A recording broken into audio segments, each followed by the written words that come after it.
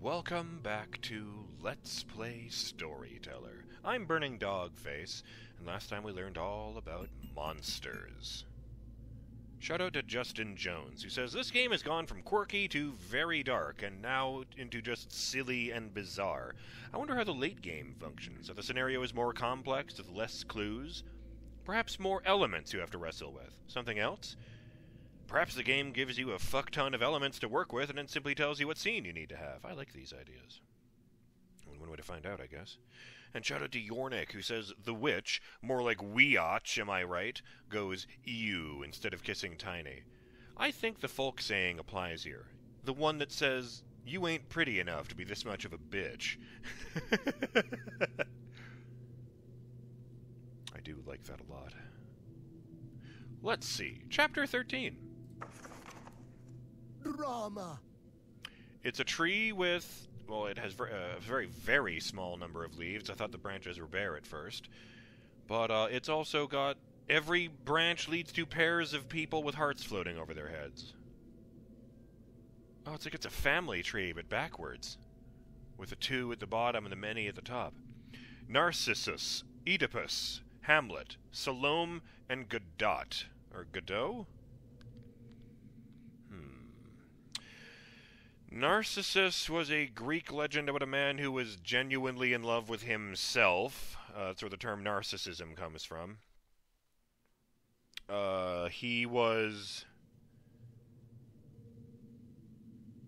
What was it? He was ultimately cursed by one or the other of the Greek gods into becoming the Narcissus lily, a flower that grows at the edges of rivers and hangs over it, as if it's admiring its own reflection. Oedipus, famously and completely by accident, murdered his own father and married his own mother and fathered a daughter with her. Hamlet, of course, is Shakespeare. I'm not actually that familiar with Hamlet. We read Merchant of Venice and King Lear and Romeo and Juliet when I was in high school. I don't actually know Salome, and there's a bunch of different names of Godot or Godot, but let's start with Narcissus. The mirror praises everyone. Mirror, Cliff, Peachy, Haiti, and Froggy. These are more dwarves, but... Mirror. Oh, the mirror likes Peachy. I like the bow in Peachy's hair.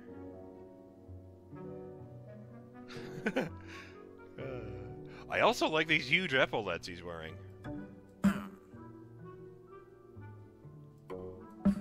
Peachy's the only one it likes. Okay, Haiti sees that Peachy is more beloved and pushes Peachy off a cliff. Oh no.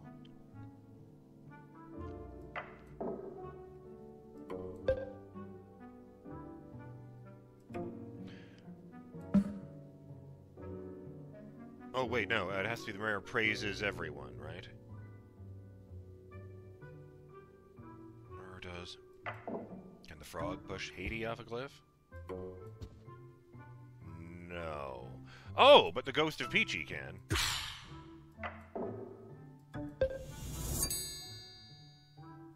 Yeah, so here's panels of the mirror saying that a different person is the most fair in all the land. So the mirror praises everyone. I just wasn't sure if it needed to be like this, where, you know, the person is the one actually standing there.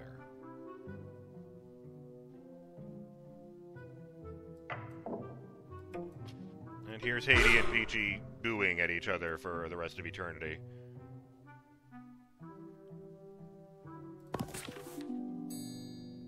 Oedipus. Haiti murders father and marries mother. Haiti, Tiny, Peachy, family, cliff, wedding. I am your parent. It's a thought bubble. Oh, okay, whoever I put on the left becomes the parent of the other person? That's ludicrous. Okay, I guess Haiti on the right.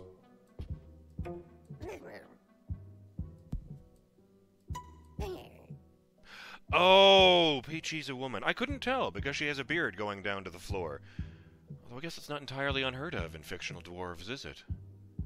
I seem to remember a joke in Lord of the Rings that, female dwarves are around, they just look and sound exactly like male dwarves to people who aren't members of that species. I definitely have seen multiple settings where female dwarves have beards like the men. I guess that does make more sense. Yeah, I was like, hang on. Yes, my apologies, Peachy. I meant no disrespect. Okay, murder his father. Presumably he'll just do it because he's a hater. No.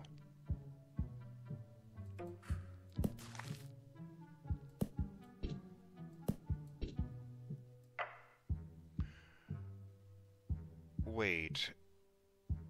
Do I have to get them married? That isn't... Oh, wait! Oh, no!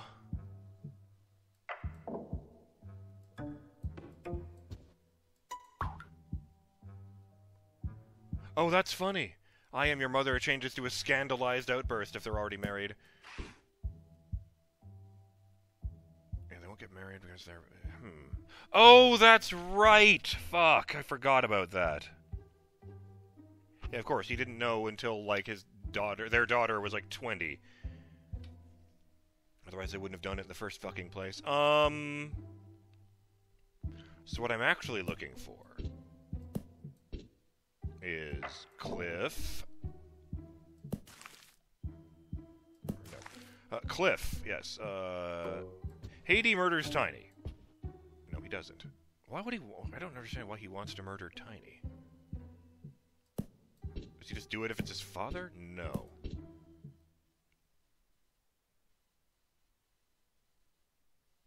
Oh! Oh, God! I've got it! Tiny and Peachy get married. Now they're in love. Peachy refuses to marry Haiti because she's married to Tiny. Haiti murders Tiny. And then... no. Marries Peachy. And in the last two panels... the ghost of... Oh, that's not right. Oh, I guess I do have to set that up before then. Fuck.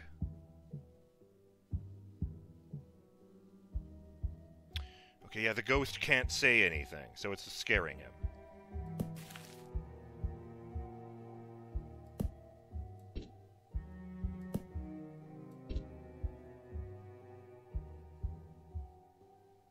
I guess he has to say it while he's alive. And he already hates the guy because she won't marry him.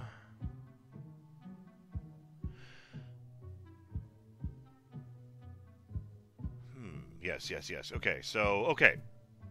Tiny and Peachy get married. Haiti and Peachy can't get married because she loves Tiny. Tiny tells Haiti that he's his father. Haiti murders Tiny anyway. Haiti and Peachy get married because she's single again.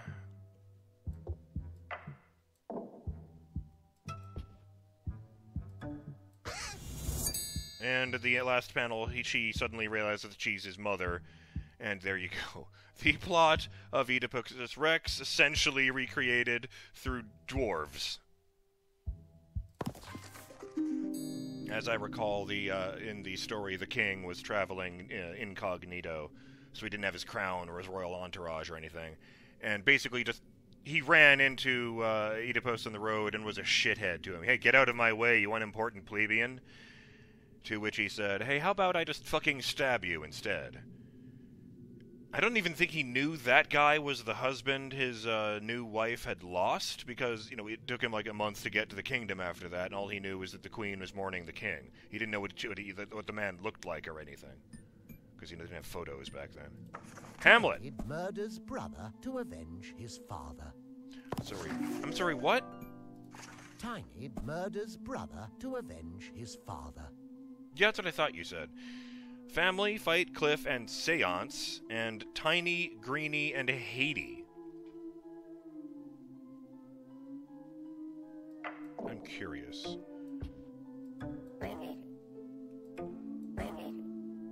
But neither of them are his brother.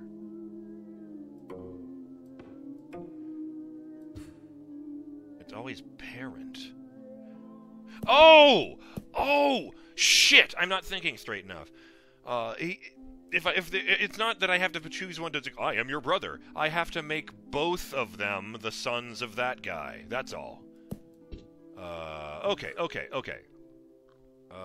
Let's see. Okay, let's make Greenie the parent of Tiny. I am your father. He seems pleasantly surprised to learn this.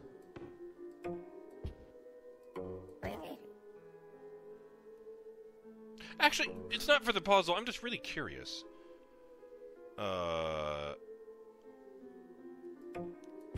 Okay, I am your father. Green to Tiny.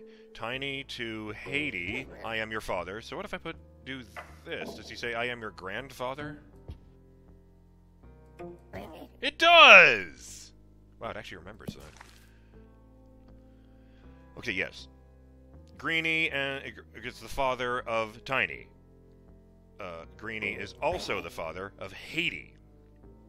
So if I did that correctly... wrong one. What? Oh. I am your brother. Yes, sorry. I used the wrong one. I mean, if you look at them, the main difference is the shape of their nose and what hat they're wearing. Sometimes I'm just glancing. Okay, fight. Let me guess. Haiti and Greenie get into a fight. Greenie, chilling on the edge of a cliff for no sensible reason, is murdered by his son Haiti. Seance. Tiny is at the seance looking ominous, and the ghost of Greenie informs him... Oh yeah, he can talk if it's a seance, of course! Informs him that Haiti was the murderer. So, Tiny murders Haiti. Tiny murders his brother to avenge his father.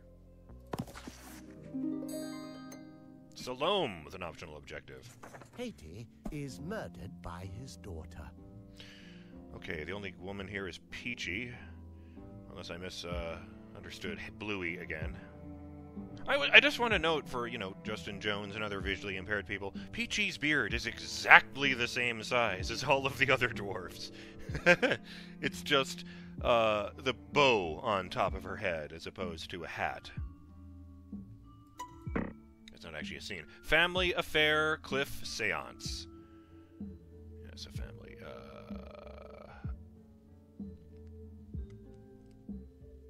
Oh no. Wait, what if I do, and then I do...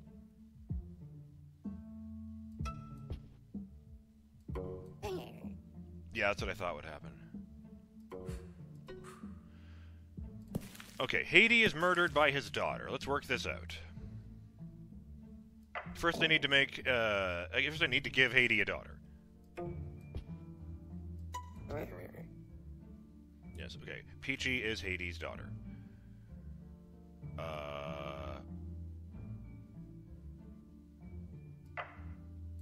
Fair.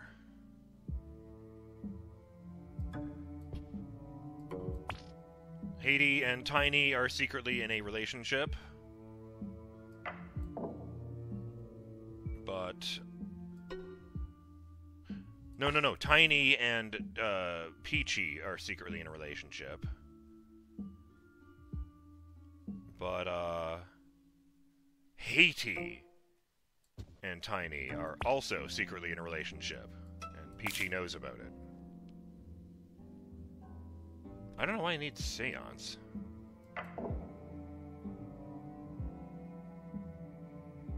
Oh! Well, I feel like this will work. Does Peachy murder Haiti? No, she's just bummed. Okay, now I see why I need seance, because Peachy doesn't murder Tiny either. Fuck! This is more complicated than I thought. No, I see. I need her to push him off the cliff. Okay, so Peachy... Remove that.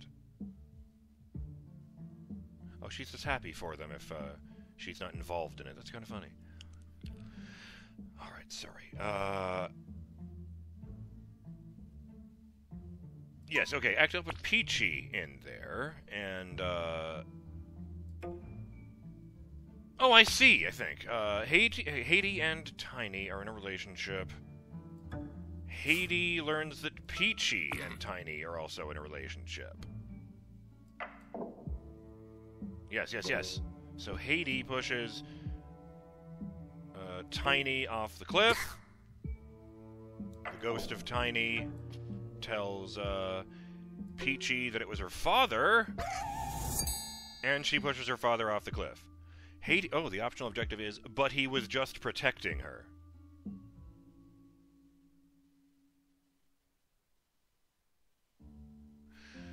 Huh.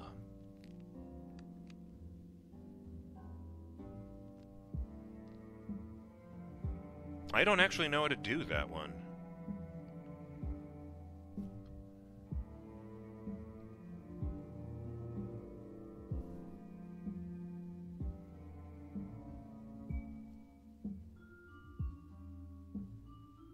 Wait, if Hades' in a relationship with,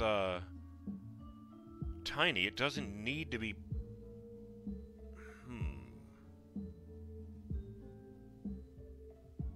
Okay, he just finds out that Tiny is cheating on...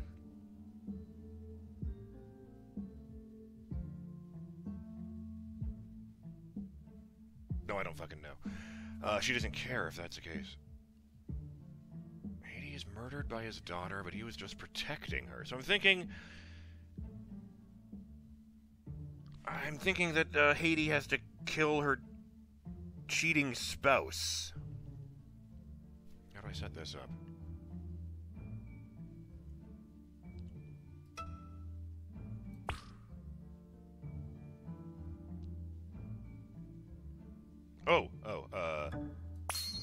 Yes! Okay! There we go. Haiti is Peachy's father. Haiti observes Peachy and Tiny in an affair relationship, and he's happy for them. Haiti witnesses Greenie and Tiny in a relationship, and is angry because he's cheating on his daughter, or because Tiny is cheating on Haiti's daughter, I should say. Haiti pushes Tiny off a cliff because she cheated on him. The ghost of Tiny tells Peachy that Haiti killed him. Peachy pushes Tiny off a cliff. So Haiti is murdered by his daughter, but he was just protecting her. Nice. And Godot, or Godot. Tiny and Haiti wait forever. That's a terrible joke. Okay, that's definitely drawn from a play I have heard of, but know nothing about, called Waiting for Godot. And all I've got is wait, Tiny, and Haiti. Tiny and Haiti wait forever. Let me see. Wait, wait, wait, wait, wait, wait. And it's just a tree with no leaves. It's a dead tree. Tiny and Haiti. Tiny and Haiti. Tiny and Haiti. Haiti and Tiny. Tiny and Haiti. Tiny and Haiti. Optional objective is both leave and return. So if I just take them both off of this one, and then they come back in the last panel, Tiny and Haiti wait forever, both leave and return. Wow. Are these in random order or what?